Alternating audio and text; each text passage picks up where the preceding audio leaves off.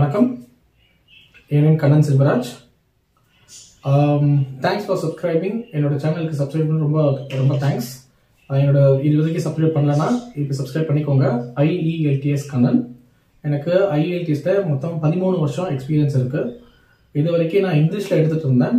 நிறைய பேர் கேட்டதுனால தமிழ் எடுக்க ஆரம்பிச்சிருக்கேன். நான் ஃபர்ஸ்ட் ஒரு IELTS இன்ட்ரோ வீடியோ இங்கிலீஷ்லையும் தமிழ்லையும் போட்டிருக்கேன். பார்க்கலன்னா ப்ளீஸ் பாருங்க. நான் இப்போ IELTS ஸ்பீக்கிங் தமிழ். இப்போ ஸ்பீக்கிங் பொறுத்த வரைக்கும் என்ன வேணும், என்ன அதோட மாடியூல் எப்படி, அதில் ஹவு எக்ஸாக்ட்லி நீங்கள் எப்படி அதில் ட்ரெயின் ஆகணும், எதெல்லாம் இம்பார்ட்டண்ட், எதெல்லாம் நீங்கள் அவாய்ட் பண்ணணும், எல்லாம் இங்கே பார்க்கலாம். மொத்தம் ஸ்பீக்கிங்கில் மொத்தம் 3 செக்ஷன்ஸ் இருக்கு. 3 sections, 11 to 14 minutes of time, 0 to 9 banding. இந்த ஸ்பீக்கிங் பார்த்தீங்கன்னா நான் இந்த இன்ட்ரடக்ஷன் வீடியோல சொன்ன மாதிரி இந்த speaking exam listening, reading, writing ஒரு நாள் நடக்கும். ஆனால் இந்த ஸ்பீக்கிங் எக்ஸாம் கம்ப்ளீட்டாக இன்னொரு நாளில் நடக்கும். இந்த எக்ஸாம் டைமிங்கே 11 to 14 minutes டைம் தான். இந்த எக்ஸாமுக்கு போகும்போது உங்களோட ஒரிஜினல் பாஸ்போர்ட் கொண்டு போகணும். ப்ளஸ் உங்களுக்கு ஐடிபியில் இருந்தோ இல்லை பிரிட்டிஷ் கவுன்சில் இருந்தோ உங்களுக்கு ஒரு மெயில் வந்திருக்கும். அந்த மெயிலை பிரிண்ட் அவுட் எடுத்துட்டு அதுவும் மெயில் பிரிண்ட் அவுட்டும் உங்களோட ஒரிஜினல் பாஸ்போர்ட்டும் கொண்டு போகணும். ஃபார் எக்ஸாம்பிள் உங்கள் எக்ஸாம் டைம் 9:30 இந்த மார்னிங்னா நீங்கள் அட்லீஸ்ட் ஒரு 30 minutes முன்னாடி இங்கே இருக்கணும். 9 o'clock அங்கே இருக்கணும். ஏன்னா நீங்கள் ரெஜிஸ்டர் பண்ணணும். 45 minutes முன்னாடி இருந்தீங்கன்னா இல் be much more better. For example நீங்கள் எக்ஸாமுக்குள்ளே போயிட்டீங்க. எக்ஸாம்பிள் போனதுக்கப்புறம் எப்படி நடக்கணும் முதல்ல பார்த்துடலாம். அதுக்கப்புறம் நம்ம மாடியூலுக்குள்ளே போகலாம். ஃபர்ஸ்ட் போகும்போது என்ன ஆகும்னா உங்களை கால் ஃபார் பண்ணுவாங்க. உங்களை கால் ஃபார் பண்ணி for example N name Kannan Selvaraj, whose Kannan Selvaraj கேட்பாங்க. அதுக்கப்புறம் என்னை உள்ள கூட்டிகிட்டு போவாங்க. கூட்டிகிட்டு போனதுக்கப்புறம் they offer you to sit. உட்காந்ததுக்கப்புறம் அவங்க ஃபஸ்ட்டு கேட்குற கேள்வி பாஸ்போர்ட் கேட்பாங்க. Can I have your photo identification please, can I have your photo identification please அப்படின்னு கேட்பாங்க. உடனே உங்களோட பாஸ்போர்ட் எடுத்து ஹியர் இட் இஸ் இல்லைனா ப்ளீஸ் அப்படின்னு சொல்லிட்டு நீங்கள் உங்களோட பாஸ்போர்ட்டை கொடுப்பீங்க. பாஸ்போர்ட் கொடுத்ததுக்கப்புறம் அவங்க பாஸ்போர்ட்டில் அவங்க ஃபர்ஸ்ட் டைம் லாஸ்ட் டைம் உங்கள் ஃபோட்டோவோட ஃபர்ஸ்ட் டைம் லாஸ்ட் டைம் எங்கே இருக்கோ அந்த பேஜுக்கு போயிட்டு அவங்க உங்களோட ஃபர்ஸ்ட் டைம் லாஸ்ட் டைம் பார்த்துட்டு இமீடியட்லி உடனே அவங்க உங்ககிட்ட கொஸ்டின் கேட்பாங்க. ஹவு கேன் ஐ கால் யூன்னு கேட்பாங்க. மோஸ்ட் ஆஃப் த பீப்புள் எப்படி ஆன்சர் பண்ணுவாங்கன்னா my name is Kannan Selvaraj, my self Kannan Selvaraj, I am Kannan Selvaraj, what ever your name is அப்படி எக்ஸாக்டாக ஆன்சர் பண்ணுவாங்க. பட் இங்கிலீஷை பொறுத்த வரைக்கும் there is always precision of answer. ப்ராப்பராக ஆன்சர் பண்ணுற விதம்னு ஒன்று இருக்குது. இங்கிலீஷை பொறுத்த வரைக்கும் மொத்தம் 2 வகையான இங்கிலீஷ் இருக்குது. One is grammatical way of speaking English which is precise English, ப்ராப்பரான பேசுறது. ரெண்டாவது practical way of speaking in English. Practical வேனா நம்ம தப்பு பண்ணால் கூட மற்றவங்களுக்கு அண்டர்ஸ்டாண்ட் ஆகிடும். ஜஸ்ட் ஃபார் எக்ஸாம்பிள், ஒருத்தவங்க உங்கள் பேரை கேட்குறாங்க, வாட் இஸ் எ நேம் அப்படி கேட்டாங்கன்னா நீங்கள் my name is Kannan Selvaraj சொல்லுவீங்க. சில பேர் என்ன சொல்லுவாங்க, மை நேம் கண்ணன் செல்வராஜ் சொல்லுவாங்க. இப்போ my name is Kannan Selvaraj grammatically correct. So this is precise way of answering, precise way of talking in English. My name Kannan Selvaraj it is understood.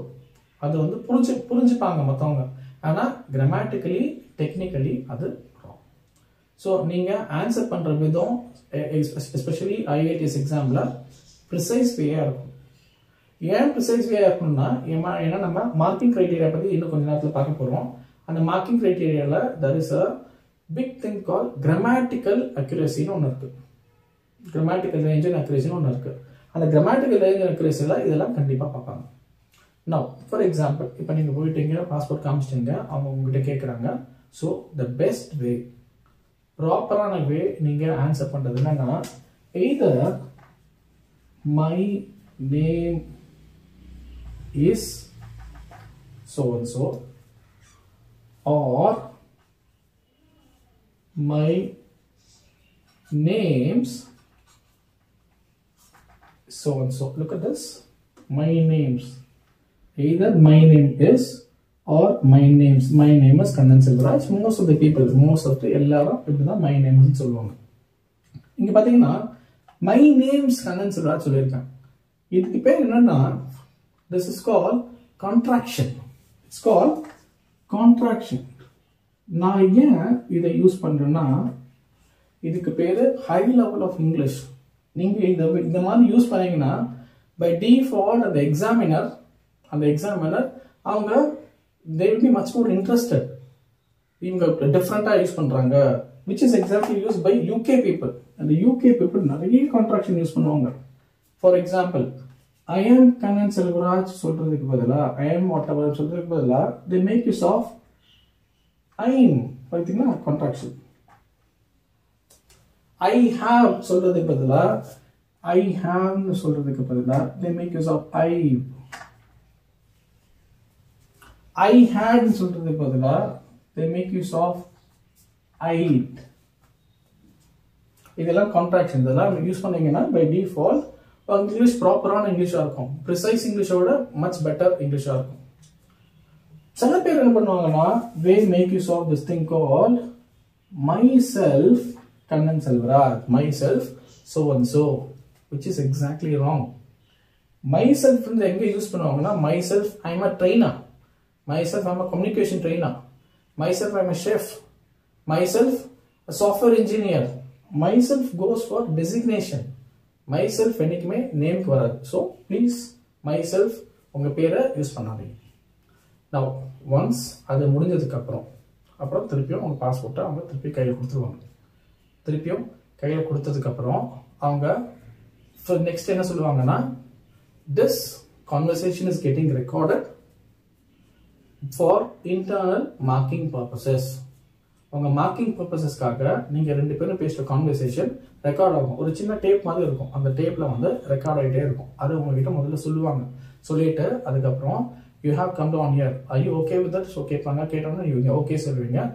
தென் அந்த டேப் ஆன் பண்ணதுக்கு அப்புறம் நெக்ஸ்ட் அவங்க என்ன சொல்லுவாங்கன்னா you have come down here with speaking model exam today January 31st 2020 and your registration exam number is and my exam number சொல்லிட்டு அவங்களோட first name last name அவங்க உங்களுக்கு இன்ட்ரோடியூஸ் பண்ணுவாங்க. பண்ணதுக்கு அப்புறம் you have an option. either நீங்க வந்து அவங்க பேரை சொல்லி கூப்பிடலாம். பேரை சொல்லி கூப்பிடலாம்னா ஃபர்ஸ்ட் நேம்க்கு எப்பவுமே mister R Mrs R miss எப்பவுமே ஃபர்ஸ்ட் நேம் போகாது. மிஸ்டர் ஆர் மிஸ் எப்பவுமே வந்து செகண்ட் நேம்க்கு மட்டும்தான் போகும். இந்த சாலுடேஷன் பார்ட் எப்பவுமே செகண்ட் நேம் மட்டும்தான் போகும். நம்ம இந்தியாவில் mister Kannan, mister Yuvraj, mister சாம், மிஸ்டர் டோனி அப்படி கூப்பிடுவாங்க, which is exactly wrong. நம்ம அப்படி கூப்பிடக்கூடாது. Salutation always goes only for second name. Mr. Selvaraj, I am Kannan Selvaraj, so I'm supposed to be called Mr. Selvaraj. So அதுக்கப்புறம் இந்த ரெக்கார்டிங் ஸ்டார்ட் ஆகும். For example இந்த question pattern start பண்ண போறாங்க. நீங்க இதர் அவங்களோட நேம் கூப்பிடலாம், இல்லைன்னா அவங்கள வந்து மேம் கூப்பிடுங்க, சார் கூப்பிடுங்க, மச் பெட்டர். Now once இதை முடிஞ்சதுக்கு அப்புறம் அவங்க மொத்தம் 3 செக்ஷன்ல இருந்து கொஸ்டின்ஸ் கேட்க போறாங்க. இந்த 3 செக்ஷனோட கொஸ்டின்ஸ் தான் நாம இப்போ பார்க்க போறோம். ஃபர்ஸ்ட் இப்போ 3 செக்ஷனை எப்படி ஸ்ப்ளிட் பண்ணிருக்காங்கன்னு பார்க்கலாம். நெக்ஸ்ட் வீடியோல நான் ஃபர்ஸ்ட் செக்ஷனை பிரீஃப் பண்ணுவேன். அப்போ நெக்ஸ்ட் வீடியோஸ்ல செகண்ட் செக்ஷன், தேர்ட் செக்ஷன் கம்ப்ளீட்டா பிரீஃப் பண்ண போறேன். ஃபர்ஸ்ட் செக்ஷன் நான் ஒரு கிளிம்ஸ் கொடுத்துறேன். நெக்ஸ்ட் வீடியோல I will brief on it. First section பொறுத்த வரைக்கும் என்ன இருக்குன்னா, இந்த ஃபர்ஸ்ட் செக்ஷன் இதை என்ன எப்படி கூப்பிடுவாங்கன்னா, இந்த ஃபர்ஸ்ட் செக்ஷன் பேரு about me. First section is called about me. Second section is called cue card round, and the third section exactly linked to second section. The second section என்ன question கேக்குறாங்களோ அதன் அடிப்படையில தான் நம்ம third sectionக்கு क्वेश्चंस கேட்டுட்டு இருப்பாங்க.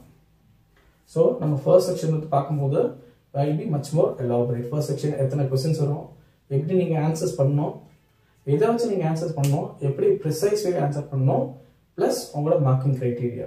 அந்த marking criteria வச்சு தான் உங்களை ஜட்ஜ் பண்ண போறாங்க. புரிஞ்சதுன்னு நினைக்கிறேன். Okay, please do subscribe my channel IELTS Kannan. Share பண்ணுங்க, லைக் பண்ணுங்க. Any doubts please comment.